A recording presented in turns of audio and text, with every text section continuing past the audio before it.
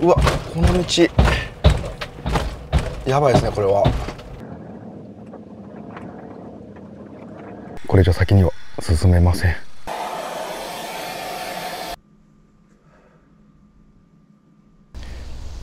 今日なんですけど、能登半島にいる友人久々に会います。今年1月1日に起きた最大震度7の能登半島地震以来会えていません。能登半島の道路も一部復旧が進んできて、一般車両も通行できるようになりました。久々に友人に会いますので、リクエストの食べ物や支援物資届けます。生活必需品の水やティッシュ、ビールも好きなんでビール持っていきます。あとはこういったお肉ですね。こういうのも冷蔵庫に冷やして持っていきます。喜んでくれると思います。自分は能登半島すぐ隣の富山県に住んでるんですけど、地震の時家が損害認定受けるほど長時間揺れました。実際に避難車中泊体験して、この大きいキャンピングカーを中古で購入しました。地震から5ヶ月経ちましたが、能登半島はまだまだ地震の影響が残っています。今回はこのキャンピングカーの中で自給自足、ご飯やトイレやシャワーなど全て車内で完結します。水や食料などは自分で出発前に用意しておきます。現地では道の駅など観光用のものだけ購入して能登半島を支援します。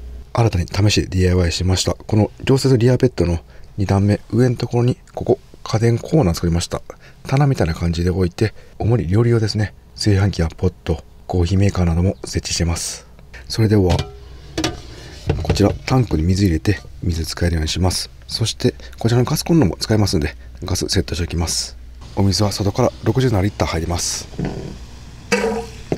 トイレ洗浄用のお水も入れていきます。はい、トイレの汚物タンク、ブラックタンクのセッティングも完了しました。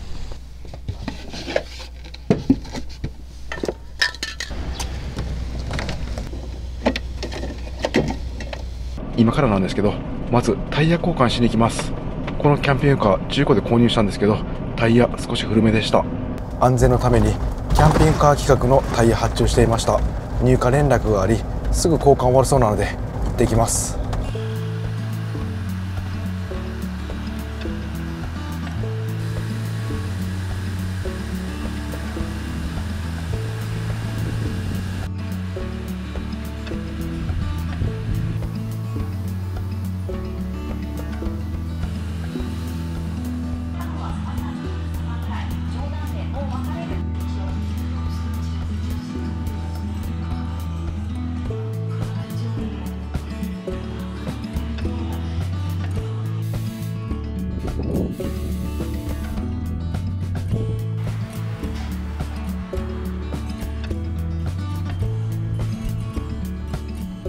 はい、近くのコンビニに来ました。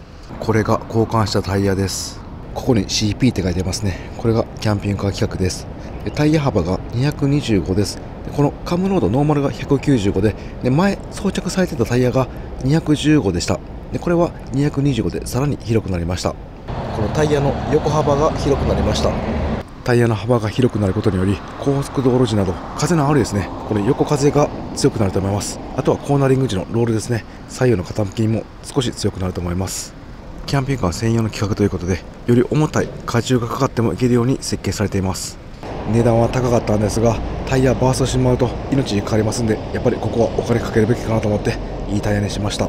今回能登半島一般道高速道路両方走りますんで、どうだったのか乗り心地また後でレビューします。このアルミホイルなんですけど、なんかね、メッキが塗装みたいなの剥がれてるんですね。これ大丈夫なんですかね。一応タイヤさんに聞いたらまだ問題ないということなんで、このまましばらく様子見ます。やっぱり13年うちの中古車なんで、後々お金かかってきますね。これはもうしょうがないです。はい、能越自動車道で能登半島向かいます。片側1車線のバイパス道路のような感じです。制限速度は70キロで、この富山県から石川県能登半島につながっています。今日は風もそんなに強くないんで、高速道路は走行しやすいです。これから先は通行止めになっている区間もあるんで、気をつけてゆっくり走行します。地震から約5ヶ月経ったんですけど、今もなお毎日余震が続いています。そんなに強い揺れではないんですが、まだ警戒は必要です。友達は能登半島の先の方、珠洲市にいます。能登半島意外と距離長くて時間かかりますんで、今日はどこかで車中泊して明日の朝珠洲市に着くように向かいます。ここで能越自動車道は終わりです。終点に着きました。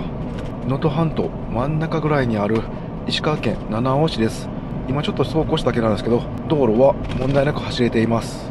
むしろすごい道路は綺麗で、街並みも美しいです。すぐ近くに道の駅ありますんで、一旦そちらに行きます。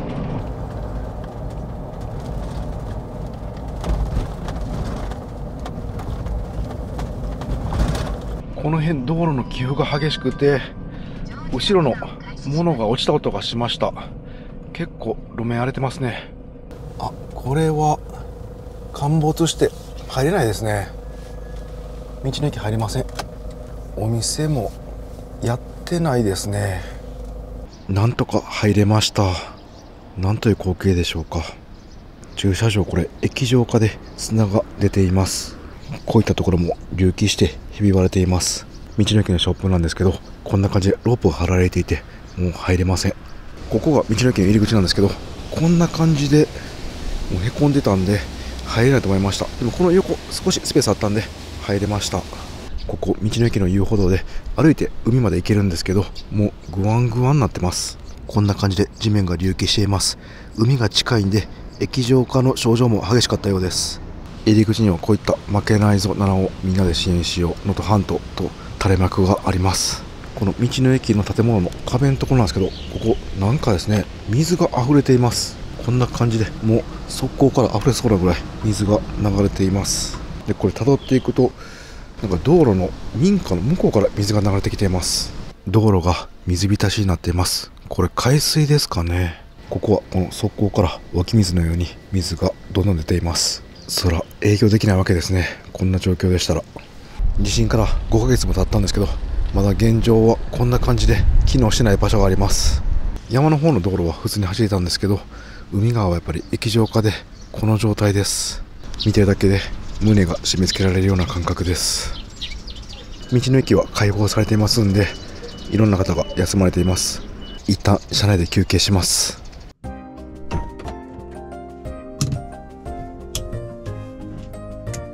うわ、後ろの荷物なんですけど、道がかなり隆起していて、ジャンプしたんでもう落ちてます。炊飯器反対にひっくり返ってます。これは何か対策考えないとダメですね。リアなんで一番動くんですよね。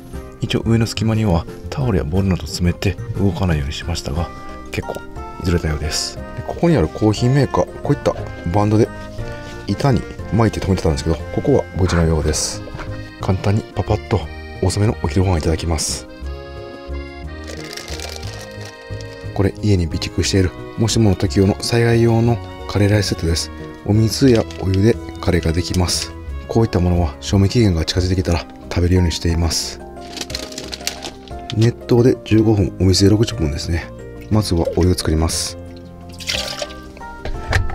キャンピングカーの AC コンセントを使えるようにインバータースイッチを押します。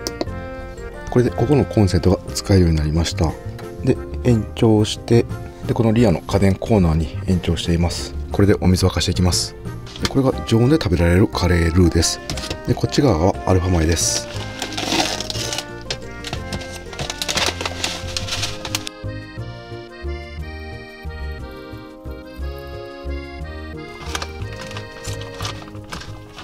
あとはこの付属の袋、この中にもう一度入れて、このルーですね、横に置きます。ルーも温まるようです。でしばらく放置します。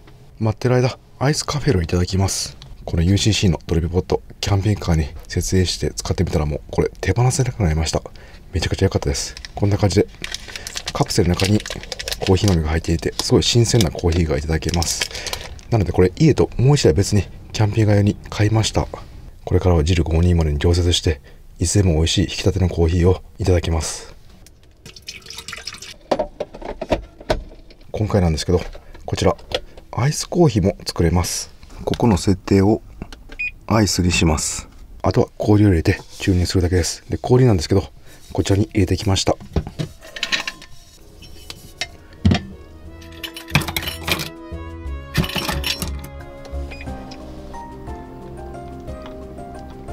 牛乳入れてカフェオレにします。いただきます。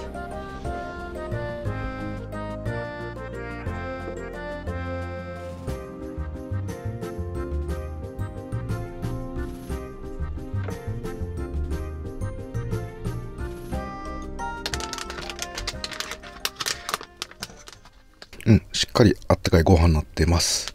で、ここにもそのカレールー入れるみたいなんで入れます。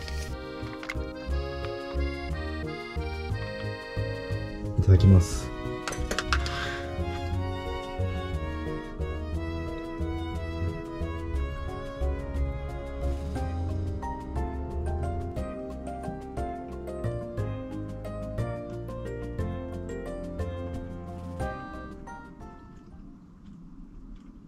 ごちそうさまでした。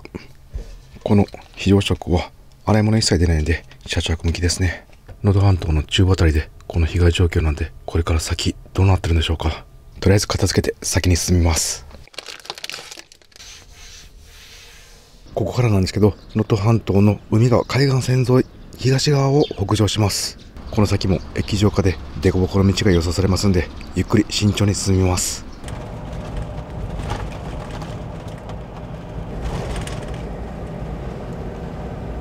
この辺は海が近い町なんですけど、道路がですね、赤い線よくつけられてます。その亀裂入ってるところですね。これは段差があるということで目印してくれています。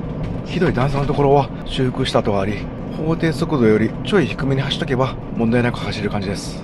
速度上げるとキャンピングカーはしんどいですね。すごい衝撃走ります。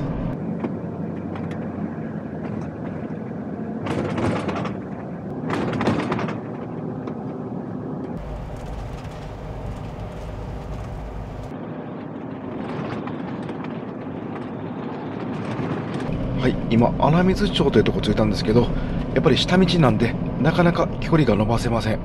なのでそろそろ車中泊スポットを探します。やっぱ火をしてからこの道路走るのはかなりリスクがあると思います。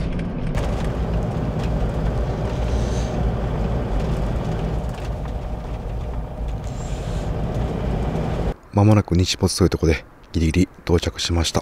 ここの駐車場は比較的平坦なんでこのままで行けそうです。駐車場地震の影響でちょっと隙間空いてたりするんですけど、修復の跡ありますんで大丈夫そうですね。ここは珍しくなんと空港の中に道の駅があります。で、向こうが空港でこっち側は第2駐車場になります。第2駐車場内に公衆トイレあるんですけど、今回はキャンピングカーのトイレ使います。なんか空港の割にはすごい静かです。今日はもう飛行機飛んでないんでしょうか。いつもは楽しいキャンピングカーの運転なんですが、すごい複雑な気持ちです。海沿いの古い民家は壊滅的でした。日常がいきなり崩れていった感じが分かりました。復旧にはまだまだ時間がかかりそうです。とりあえず窓のシェードや目隠しして車中泊のセッティングしていきます。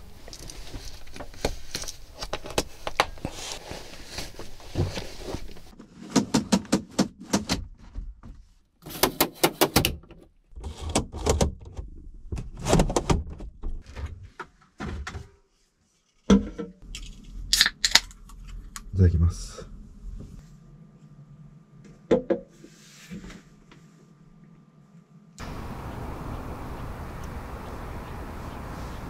今からご飯にするかシャワーにするかなんですけど、ちょっとお腹空いてしまったんで今日は先にご飯いただきます。カップヌードル、こちらを使ってカップヌードルあんかけ焼きそば作ります。スーパーで美味しそうなむきエビ売ってましたんで、こちら入れてエビたっぷりのあんかけ焼きそばにします。まずは普通にカップヌードル作っていきます。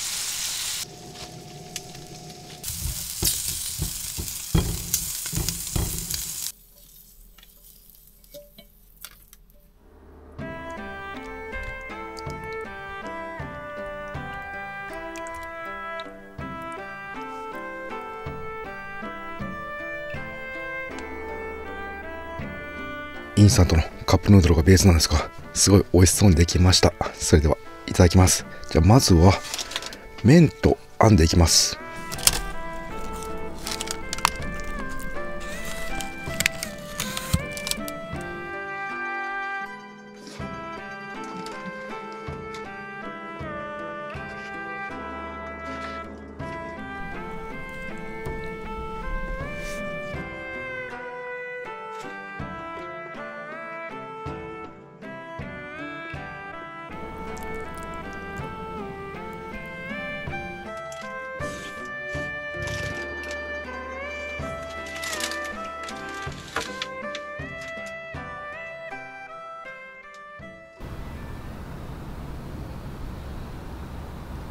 ごちそうさまでした。いや、ほんと美味しかったです。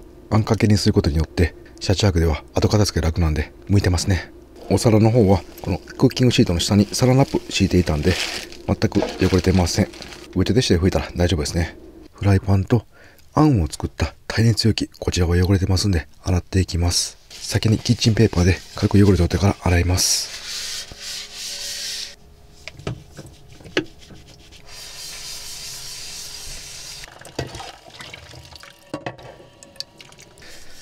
はい、綺麗になりました。このタオルハンガーなんですけど、Amazon で購入してすごい便利だったんで、3つもつけちゃいました。食器を拭く用、テーブルを拭くダスター、そして手を拭くタオル。こんな感じで3種類つけてます。これ取るときは上にタオルを上げて、横に引っ張れば取れます。そしてつけるときはこれまた下から入れます。これでもう取れません。上にすれば取れます。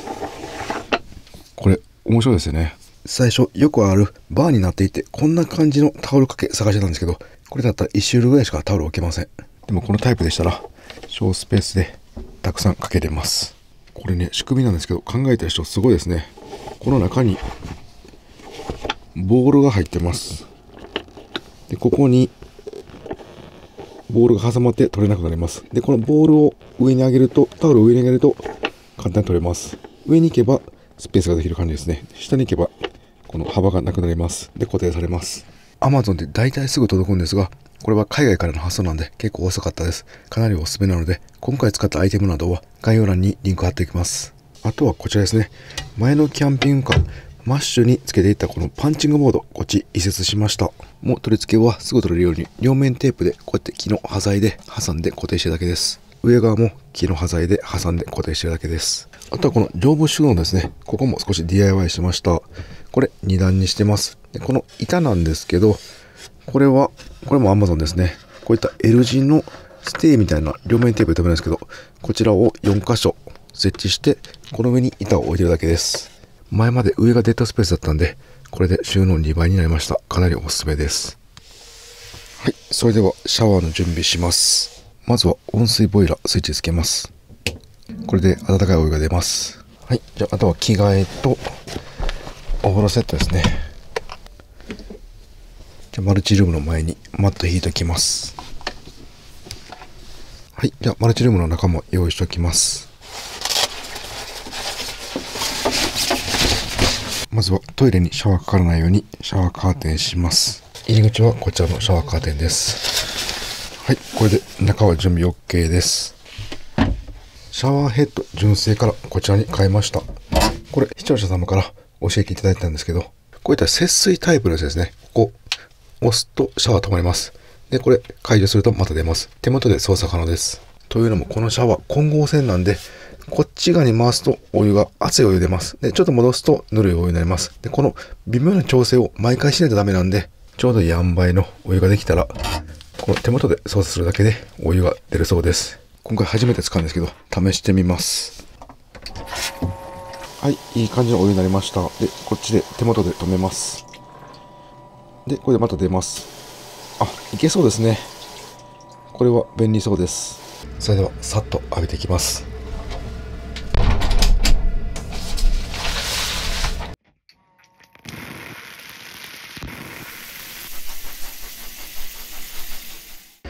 さっぱりしました。あとは簡単に水切っていって、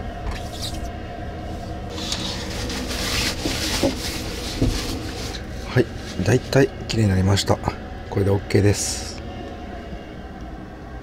この節水シャワー使ってみてなんですけど、このストップすればちょうどいい温度で止まってくれてまた再開できるんで、すごい良かったんですけど、ちょっと気になるのがこれ止まってる間なんですけど、ずっとポンプのモーターがウィーンってなってます。止まっていても。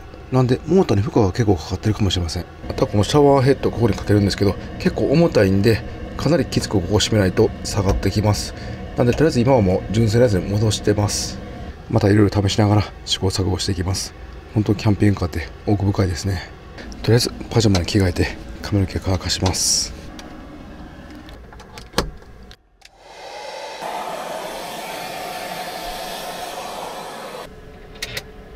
では最後にノンアルコールビール1杯だけ飲んでゆっくりします。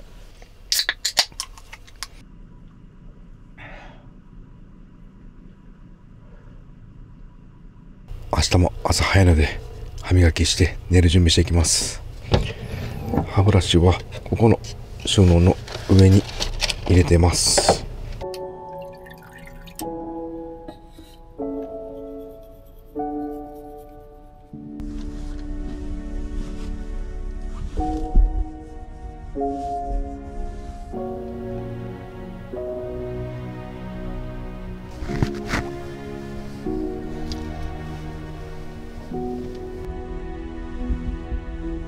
明日はいよいよ能登半島の先端に行きます。今日も地震の被害で倒壊している家や凸凹の道などひどかったですが、ここから先はもっと被害が拡大していて、復旧されているのか、お店や道の駅などは営業しているのか分かりません。どんな風景なのか見るのが少し怖いです。とりあえず朝ごはん食べたら友人に支援物資渡しに行きます。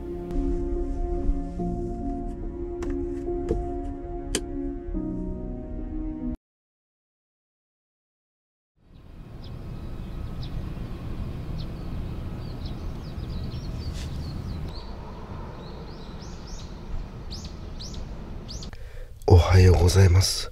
爆睡しました。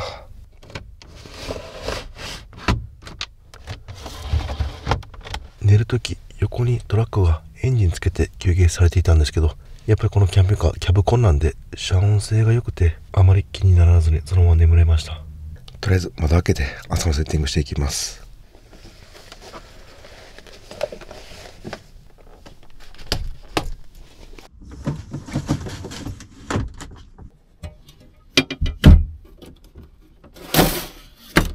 すべての窓を開けると太陽が車内にたくさん入ってきてすごい気持ちいいです。一旦目覚めのコーヒーいただきます。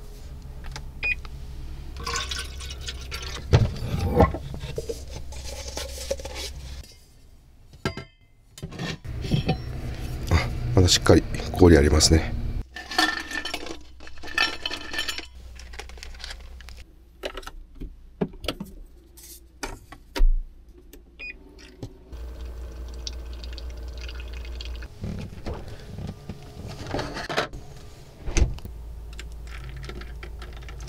いただきます。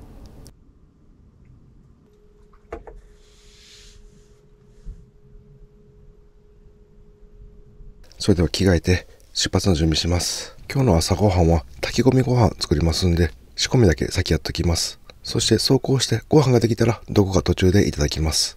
ご飯は今日はこの炊飯器ではなくて電気鍋、こちらで作っていきます。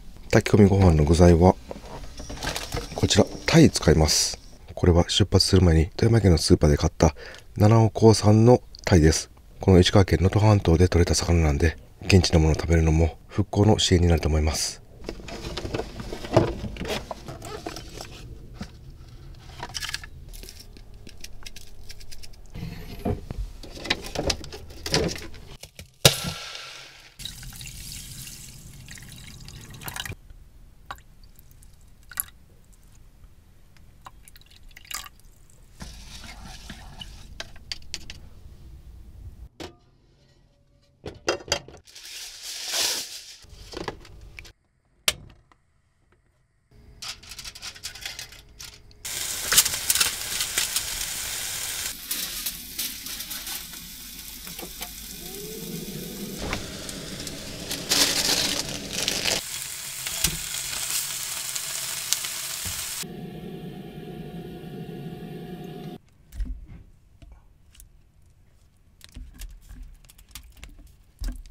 美味しそうですね。それではあとは放置するだけです。この電気鍋、炊飯器と違いますんで、蓋はロックできません。なので走行中、これ危ないんで、養生テープで蓋しておきます。で、これ焦げた時にこぼれたら嫌なんで、このシンクの中で炊きます。この電気鍋もシンクに養生で固定しておきます。これで走行中に美味しい鯛めしができます。ご飯炊くと結構匂い充満するんですよね。なので換気扇つけたいんですけど、ここのドアは走行中開けられません。なので換気扇つけて運転席の窓少し開けときます。これで準備万端です。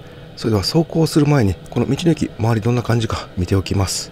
うわ、今日は快晴ですごい空が青いです。ここの空港は山の中でちょっと高台にあるんで、すごい景色が綺麗ですね。駐車場はこういったアスファルトの破片があります。ここも地震の被害の跡が見えるんですけど、もう結構綺麗に修復されています。ただですね、この駐車場なんか変なうねり方してですね、グワングワンという感じで、なんか平面ではなくて曲がってる箇所が何箇所かあります。こういう地味な地震の爪痕はなかなか復旧は後回しになりますんで、もうしばらくこのままで行くんじゃないかなと思います。車中泊した第2駐車場からこの歩道を渡ると第1駐車場と空港があります。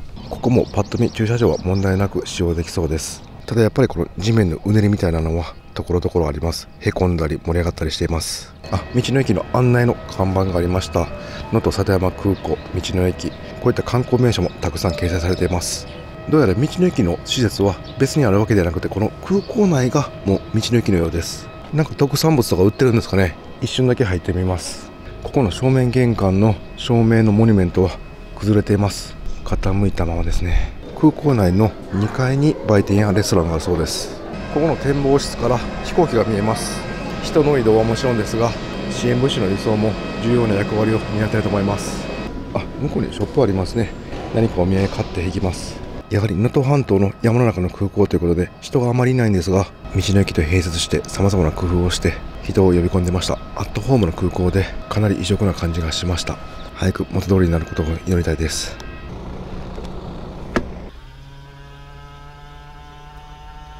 それでは安全運転で再出発します。この辺すごい段差が、隆起かなりしてます。今走行している道は山側の道なんですけど、能登半島の東側と山側の幹線道路は道路に凸凹はありますが、比較的スムーズに走行できます。だから友人に聞くと西側が壊滅的だそうです。能登半島の一番先の珠洲市ら辺までは問題なく行けそうです。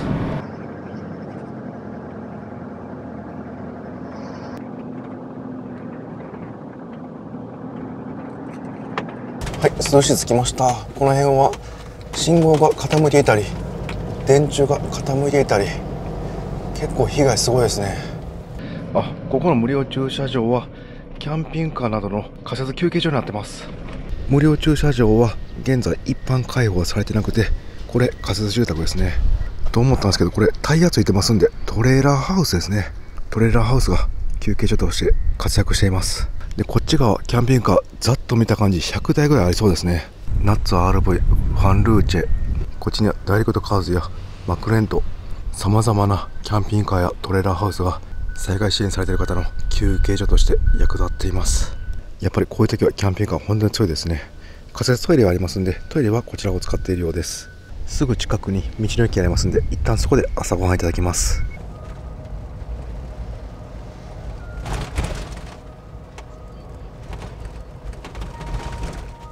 道の駅は営業されています。営業時間は11時から14時と短縮されていますが、営業しています。これが能登半島先端、珠洲市のマップですね。現在地がここで、ここ六甲崎灯台というのがあるんですけど、これが能登半島の最先端だそうです。道の駅のすぐ隣にはこの駅のホームのようなものがあります。1番ホーム、2番ホームと書いていて、珠洲というその駅の表札もありますんで、これ駅と思うんですけど変わってますよね。ここ線路があるんですけど、もう途中で切れています。もともと駅があったところなんでしょうか。今は休憩所として利用されています。すぐ後ろの民家はもうこんな感じで全壊しています。もう赤紙が貼られてますね。広めの道路は走れるんですけど、一歩路地に入るとこんな感じでまだまだ復旧してない場所が多いですね。道の駅などの建物は比較的新しくてしっかり作られてますんで、あんまり損傷はないですね。できるだけ何か買って現地にお金を落としていきます。道の駅の方にこの駅のことを聞いたら、昔能登線というローカル線があったそうです。能登の海岸線を走っている電車だったそうです。かなり景色良さそうですね。見てみたかったです。約束の時間までまだ少し時間ありますんで、パパッと朝食を食べて支援物資持っていきます。車内が25度と少し蒸し暑いので冷房をつけます。うわ、道が荒れていたんでリアの家電芸がはちゃめちゃです。炊飯器ひっくり返ってます。でも炊き込みご飯を炊いていた電気鍋はこれがっちり固定してたんで大丈夫です。よかったです。お味噌汁も一緒にいただきます。鯛めしどうでしょうか。見てみます。うわ、すごいいい香りです。美味しそうにできました。それではほぐしていただきます。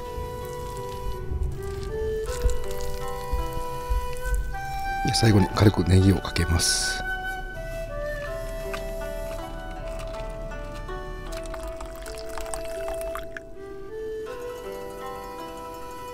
自分炊き込みご飯ほんと好きなんですよね。朝からいただけるの嬉しいです。それではいただきます。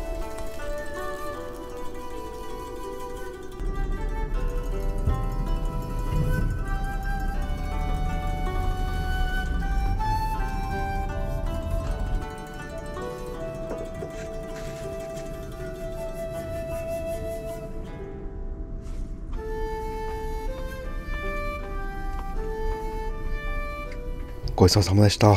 それでは片付けて再出発します。味噌汁のお茶碗にラップ敷いていました。大丈夫ですね。破れてないです。これだったらウェットティッシュを拭くだけで大丈夫です。電気鍋だけ洗います。この電気鍋はご飯炊くとき蓋がこの1枚だけなんですごい洗いやすいですね。炊飯器だったら内蓋も外して洗わないとダメなんで少し手間がかかります。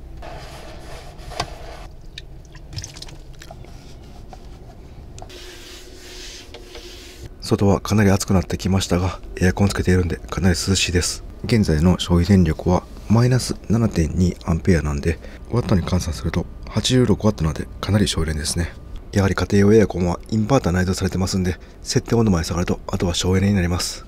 で、現在この屋根に200ワットぐらいのソーラーパネルついてますんで、だいたい100ワットちょっと発電されていると思います。搭載されて80ワットなんで、この季節ならかなり長時間使えます。キャンピングカーのバッテリー残量は880アンペアアワーです。先日920アンペアアワーにリチウムバッテリー乗せましたんで、もう全然余裕ですね。あとは7月8月の猛暑日の日にどのぐらい使えるか、こちらもまた検証していきます。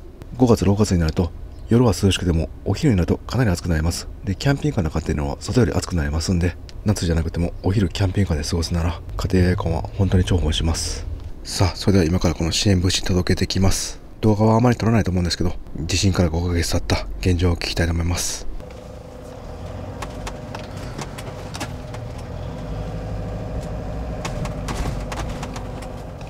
はい、持ってきたで。うわー、ありがとう。嬉しいわ。お肉もあるから。はい、2時間ぐらい喋ってました。うわ、ここ電柱信号折れ曲がってますね。ゆっくり走行します。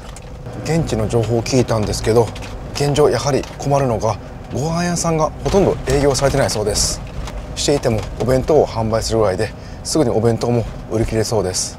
なのでコンビニなどは本当にありがたいそうです。あとネットですね、 YouTube などは娯楽としてすごい見てるそうです。徐々に日常を取り戻してますが、まだまだ復旧には時間がかかりそうです。テレビのニュースなどではなかなか能登半島の現状が報道する機会減ってきたんですが、復興までまだまだといった感じですね。街中を走行しているだけで胸が締め付けられます。ここから少し行ったところに能登半島の最先端がありますんで、どんな状況なのか寄ってみます。はい、また海に出ました。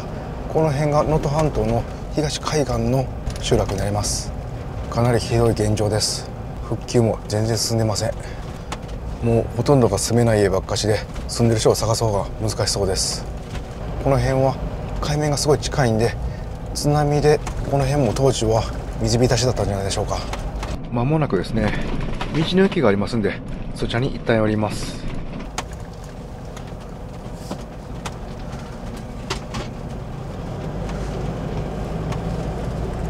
今日は道の駅は営業してないようです。金土日の9時から14時までの営業みたいです。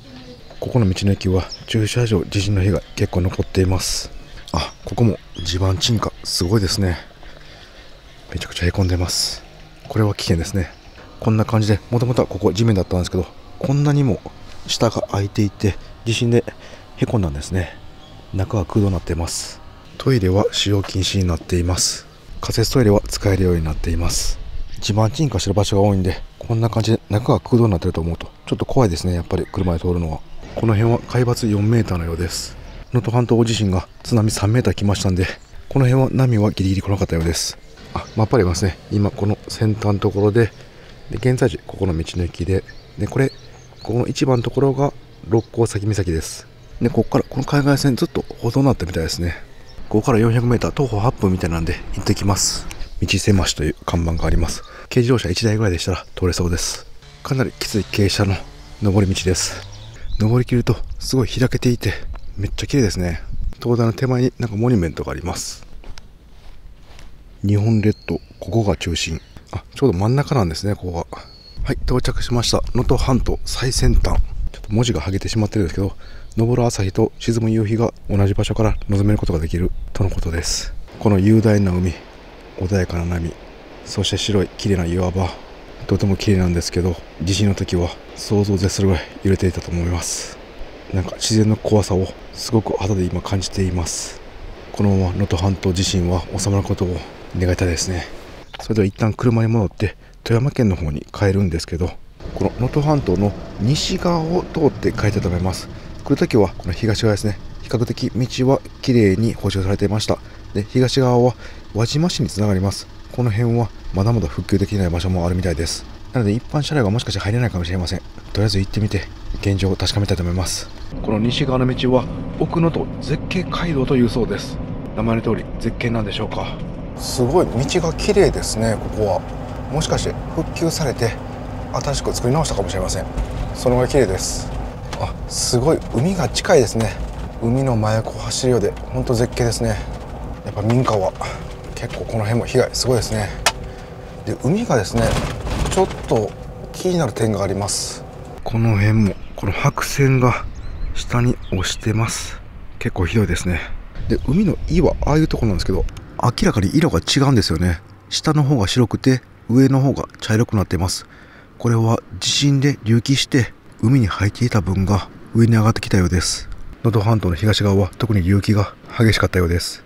地震の痕跡がはっきりと刻まれています。この辺の民家は全壊していて、もう道路にはみ出しています。すごい状況です。1階がもう完全に潰れています。ここの民家は傾いてても道路の方に飛び出してますね。この先はもっと激しそうな感じがします。もう少しだけ進んでみます。はい、この辺ぐらいからですね、 Google マップで何やらマークがついています。あ、これですね。通行止め、緊急車両以外通行できないですね。ここから先は進めません。ちょうどこんな感じで U ターンできる場所はあります。なんか展望台のようなのもありますんで登ってみます。すごい綺麗な能登の海が一望できます。この先の道はもう進めないんですね。能登半島東側の輪島市へつながる道なんですけど、ここの通行止め区間が終わってもまたその先も通行止めになっているようです。それでは引き返してまた山の方の道のルート、バイパス道路を通って富山県へ戻ります。もうそろそろいい時間なんで、途中どこかでお昼ご飯もいただきます。また長時間の高速道路一般道を走行しますんで、着いてからこのキャンピングカー企画のタイヤですね、実際使ってみてどうなのか、使い心地のレビューとかも最後お伝えします。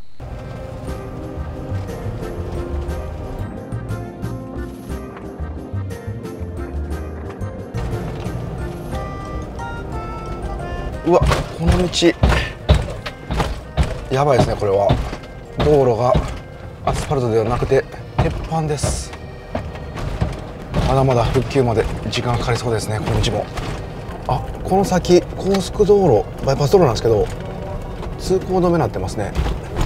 一般道下道で帰ります。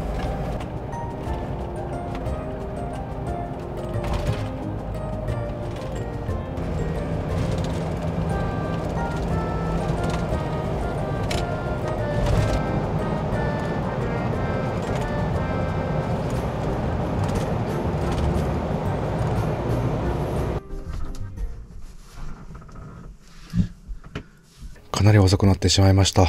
石川県と富山県の県境に来ています。ほとんど休憩なしで来たんですけど、やっぱり時間かかっちゃいました。とにかくお腹空いたんで、まずはご飯食べます。今日道の駅で購入した能登産のこのイカの一夜干し、こちら焼きます。そしてここ冷凍コーナーあるんですよね。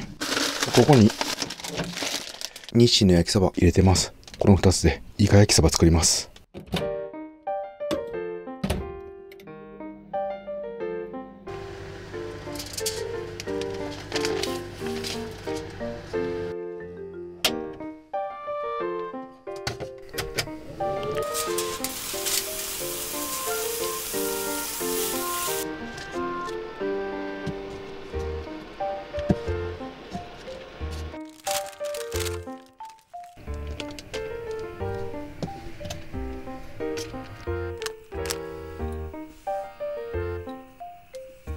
電子レンジの焼きそばはこうやってパパって一瞬で作れるのがいいですね。それではいただきます。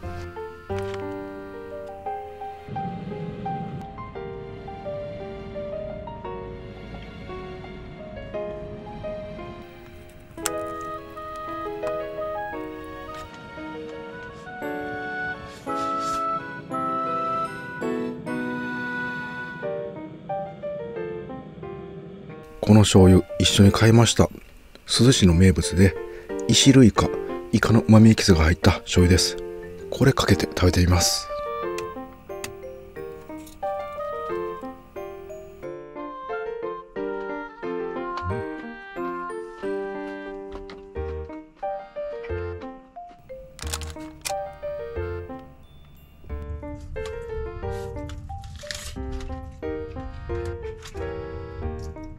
ごちそうさまでした。イカ焼きそば美味しかったです。もっと細かく切って入れようかと思ったんですけど、もうそのまま大胆に入れて正解でした。食後のコーヒーだけ出発前にいただきます。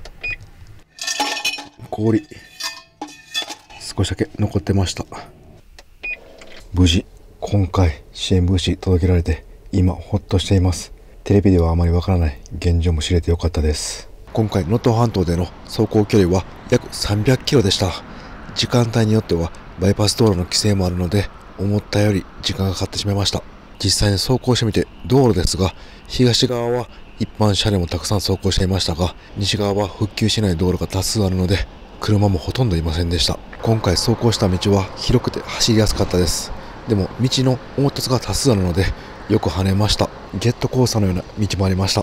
ドライブレコーダーのイベント録画がよく作動していました。もし行かれる方いましたら、できるだけ低速で行った方が安全です。このキャンピングカーのタイヤに交換しておいて本当に良かったです。このタイヤはキャンピングカー規格で、空気圧低くしてもキャンピングカーの荷重に耐えられる設計です。前装着していたタイヤの空気圧は600キロパスカルなんですけど、今回はミシュランさんのアドバイス通りにフロントが480キロパスカル、リアが550キロパスカルにしました。リアはしっかりとした設置構成感があったんですけど、フロントの方はかなり衝撃を和らげてくれました。この跳ねる感じはなくならないんですけど、前はトラック用のタイヤなんで、それに比べるとこの衝撃がマイルドになりました。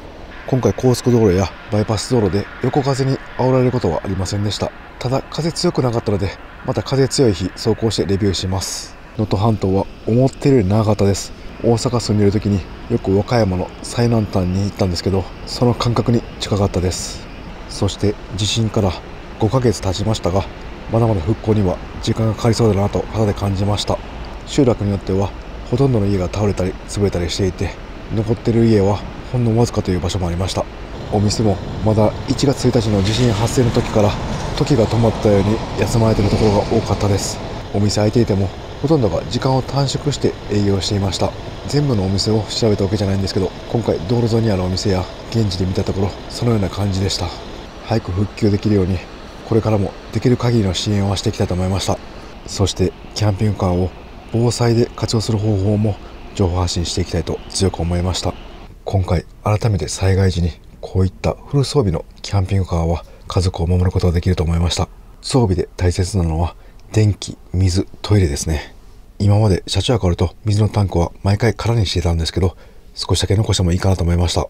いつ何が起きるかわからないので、より災害に対応できるキャンピングカーにしていきたいと強く思いました。なのでこの屋根についている電気を永遠に生み出すソーラーパネル、この強化も今後必要だと感じました。これからはそういった動画も作っていきたいと思います。ご視聴ありがとうございました。